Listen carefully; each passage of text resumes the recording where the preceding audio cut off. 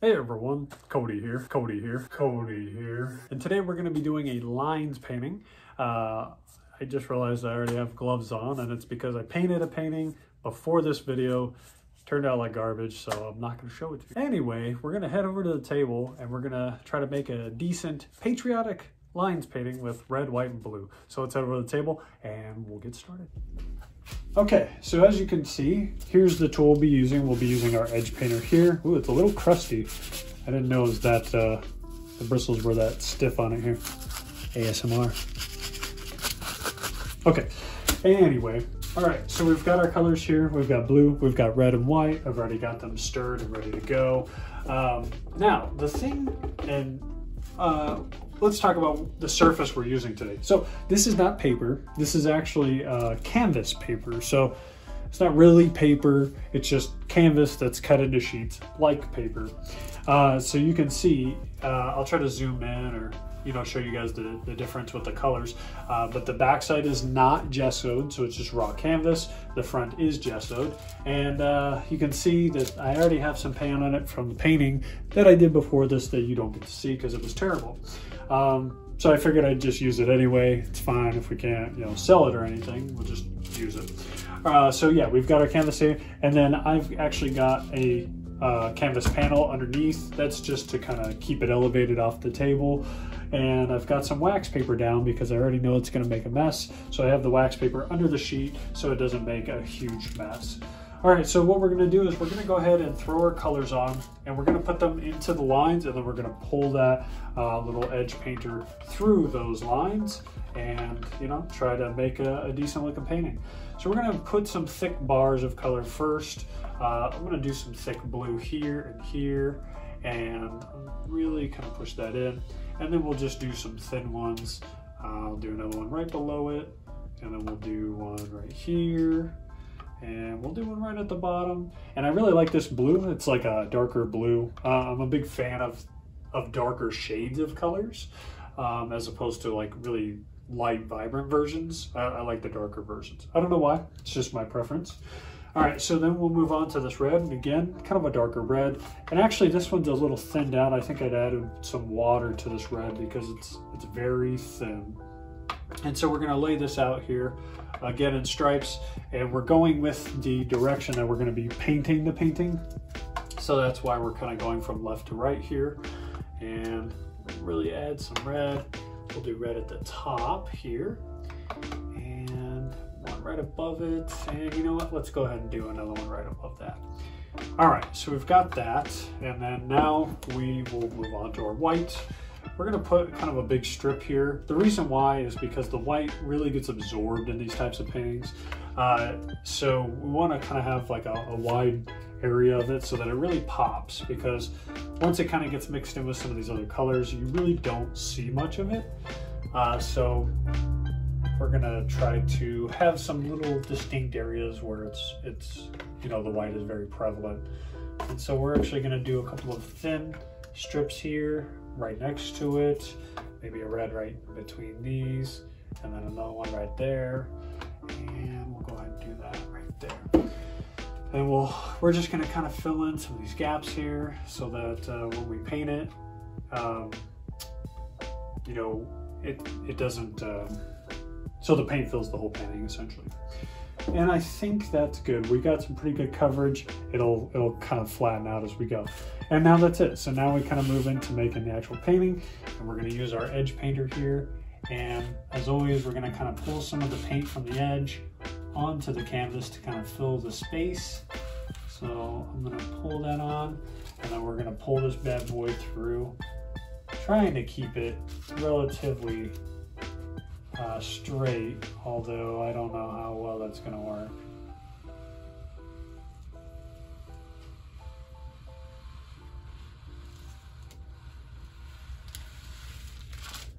Okay, so we've got a good kind of coat here. The problem that we have here is this little gap. There's canvas showing up. So what we're going to try to do is we're going to try to pull some of this paint up here, and we're going to pull some from the edge, and we're going to go over it one more time. I don't like to go over them more than once, but to try to fill it Wow, this thing is sliding around. This wax paper is kind of a double-edged sword apparently, because it's gonna keep it cleaner, but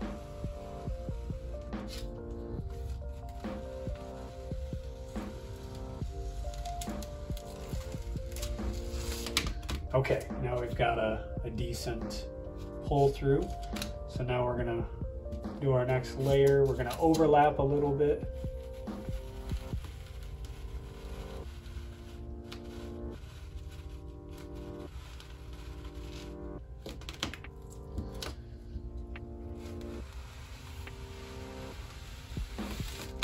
Okay.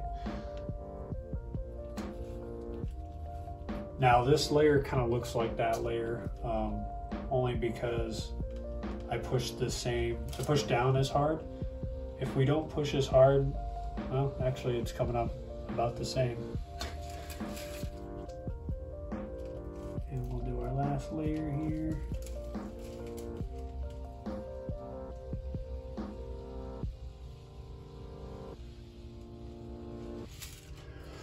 Okay, so the painting is not bad. It's actually kind of nice to look at because it's like the same pattern all the way down.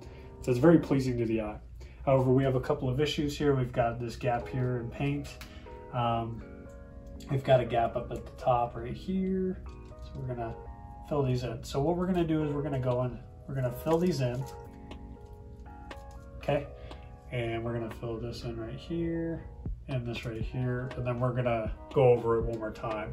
Now, unfortunately, I don't like going over them more than once because sometimes it mixes those paints and you lose the colors, but I really wanna get rid of some of those parts that didn't get paint. So we're gonna pull that through.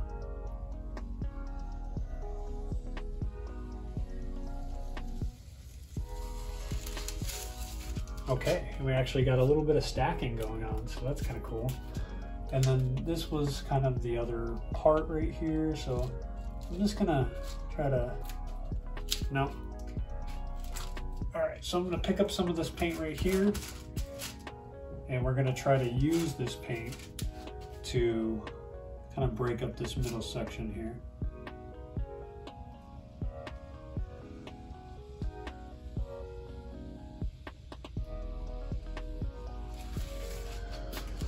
And done. So overall, not too bad. So I'm gonna go ahead and take this glove off so I can show you guys.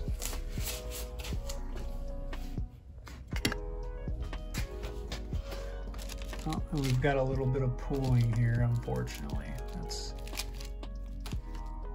I'm not a big fan of the pooling. That's what's happening here. It's because it got lifted, so the paint started pulling in. It's okay, it's fine. Overall, not a bad piece. So we've got our lines as normal. We got our thin lines and a little bit of distortion over on this side. Now, I'm okay with a little bit. It kind of gives it some character. Usually on the left too, because I pull left to right. So I kind of adjust the weight. So how heavy I'm pushing down on it, I kind of adjust as I'm going. So a lot of times what I'll find is that like up here, how I'll start off kind of just barely pushing down and then push harder as I go. It's not that I necessarily mean to, I just find myself doing it. And so this is why you'll have this right here, this distortion, where I kind of skipped over it and then pushed down harder and then let off. So you see these layers underneath because I didn't push as hard on the edges. Now again, it's kind of cool and it gives it a little bit of character. So it's not like a perfect painting where it's just perfect lines. It does have a little bit of flaws and it has a little bit of character. However, you know, overall we've got the thin lines that we always try to get with these types of paintings. And you can see it's just really nice to look at. I really enjoy these paintings just for the fact that they're very calming to look at. Because of the patterns, and I think a lot of us kind of like these patterns. And you know, honestly, like this, you know, if you had a painting that was kind of hanging like this, it would draw your eyes down.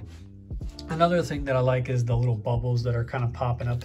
You can see some of the white pulling through. That's one of the things I like about the gloss enamel, is that because it's like a high gloss house paint, sometimes it creates the cells automatically. I don't add any chemicals to the paint. Sometimes I'll thin it down with just a little bit of water, but no chemicals. And you'll get these cells where it pops. And you'll usually see this a lot on the paintings where I use gold or silver, because that metallic is a different type of paint than the gloss enamel itself.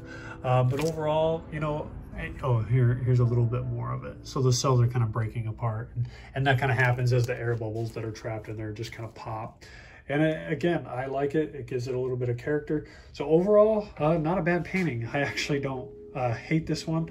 It's not as vibrant as some of the other ones we've done. And I'm thinking about doing a similar painting, but instead of using the edge painter, we're gonna use an actual paintbrush, and we're gonna put some thicker bars and see if we can make like a different painting, like the same kind of painting, but with some thicker bars and a little bit of more vibrant colors. So we'll see how that goes. But that's it for the video, guys. I hope you enjoyed. If you did, let me know, like it, subscribe, all that cool stuff. If not, that's cool too. I completely understand, but hope you enjoyed. I will see you in the next one. Take care, God bless, and see you then. Bye, guys.